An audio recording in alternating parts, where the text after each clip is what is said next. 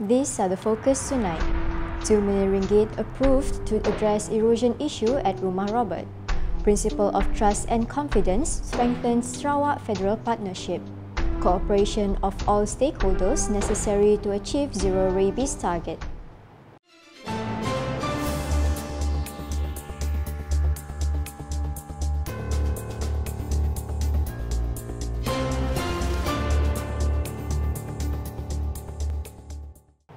Assalamualaikum and good evening. The federal government has approved an allocation of 2 million ringgit to help address erosion issues along the riverbank in front of Rumah Robert in Nanga Sebatu. Prime Minister Datuk Seri Anwar Ibrahim said the decision was made after he witnessed firsthand the increasingly eroded riverbank in front of the Longhouse. He explained that immediate assistance must be provided to prevent the issue from worsening and causing serious problems in the future. Dalam perjalanan sini, saya lihat ada sungai, ada tebing. Kemudian, sungai ini pula ada hakisan. Hakisan jejaskan kawasan rumah panjang masuk rumah panjang Robert ini. Bahaya dia kerana sungai itu tiap tahun, terutama bila air pasang, berlaku kehakisan. Jadi saya terus, depan dan saya terus telefon Kementerian Kewangan, tengok boleh bantu sedikit lagi untuk pastikan. Saya tak mau umumkan duit tidak ada, kerana menteri-menteri dia datang umum-umum, tapi wang tak ada. Jadi lebih umum, saya cek dulu. Tadi Datuk Seri Alex dengar sendiri. Saya umum, saya kata sekitar berapa dia? Saya kata sekitar 2 juta saya nak umum. Jawabnya, ya, kita luluskan 2 juta ringgit untuk jaga tebing sungai ini yang besar. He spoke at the Majlis Ramah Mesra bersama pemimpin program held at Rumah Robert in Kapit on Sunday. In relation to this, the Prime Minister urged all elected representatives to go to the ground and personally observe the difficulties as well as issues faced by the communities in their respective areas. Ini dia. Kalau tidak, betul ada cadangan.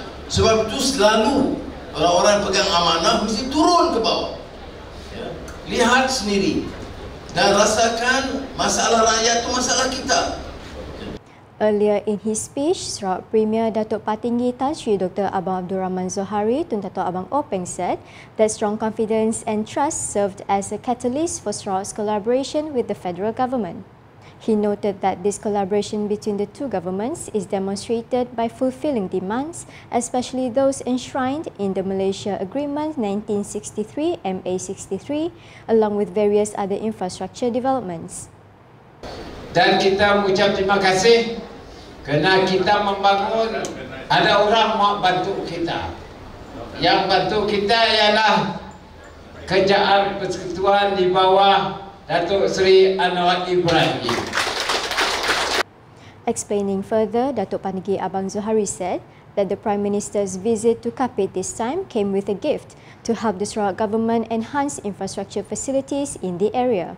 Therefore, the Sarawak Premier believes that the strong relationship between the two governments will further accelerate collaborative efforts in developing the region.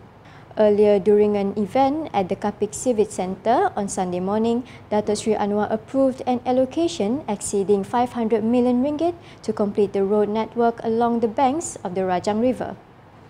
The cooperation of all stakeholders is crucial in achieving Zero-Rabies, especially by 2030. Sarawak Premier Datuk Patinggi Abang Zohari called on all related parties to cooperate in controlling and eradicating rabies in Borneo. We need to work together to educate the public about rabies and to monitor, track and always stay one step ahead of the disease. He said this in his text of speech read by Sarawak Deputy Premier Dato' Amar Professor Dr. Sim Kui Hian at the Rabies in Borneo RIB 2024 opening ceremony in Kuching on Monday.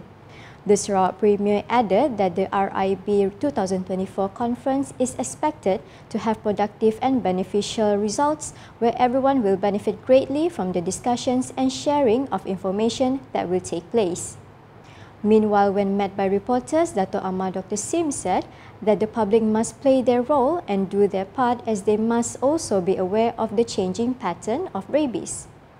It's no longer just dogs, it's cats, as well as no longer street dogs, it's your pet. Yeah, so that is yearly vaccination for your dogs. Number one. Number two, if anybody got scratches or dog bites or what, right, go to the bite clinics. Yeah. He added that the vaccine administered to humans in the event of a bite is to ensure that the rabies virus does not spread to the brain, as the fatality rate for rabies is 99%. Notably, Sarawak has reported 81 human rabies infections with 74 deaths recorded. Furthermore, 6 new cases have been reported in 2024. Earlier in his opening remarks, Sarawak Minister for Food Industry, Commodity and Regional Development, Dr. Sri Dr. Stephen Rundi Utom said that RIB 2024 is the most suitable platform to learn the methods of other countries in tackling rabies. For Sarawak in particular, he explained that efforts to eradicate rabies are difficult but not impossible to do, especially to achieve zero rabies by 2030. And we need to share, or we need to call people who have actually achieved near 100% or even 100% eliminating rabies in their country. And what they have done, what they do, and how are we going to emulate what they have done.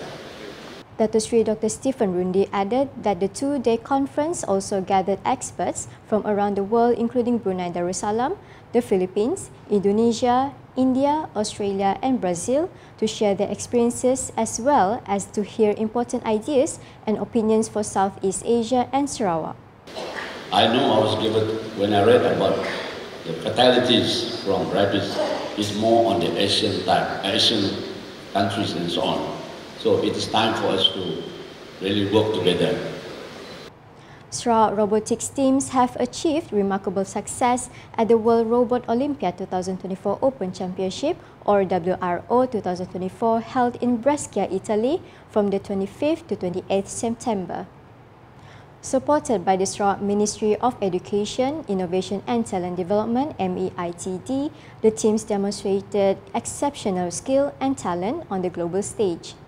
The Up team from SMK Chonghua Miri emerged as world champions in the Robo Sports category, while iRoboReg from IPGM Miri campus claimed second place in the Senior Robo Mission category. Meanwhile, Mei Gong from SJKC Chonghua Miri finished 6th out of 52 teams competing in the Robo Mission Elementary category. This achievement serves as a significant milestone for Sarawak and Malaysia in the global robotics landscape. The WRO, a prestigious international robotics competition for students aged 8 to 19, aims to foster robotics education in STEM through 4 categories, notably Robo Mission, Robo Sports, Future Innovators and Future Engineers. This year, the competition featured 238 teams from 47 participating nations, with Malaysia represented by 6 teams, 3 of which hailed from Sarawak. And that's the English edition with me, Didi Nursyafiqah. More news can be found in our official portal, ukas.sarawak.gov.my, and social media platforms including Facebook and YouTube. We conclude the bulletin with a montage of the Rabies in Borneo 2024 opening ceremony held in Kuching on Monday. #Sarawak Informasi Rakyat. Have a good night.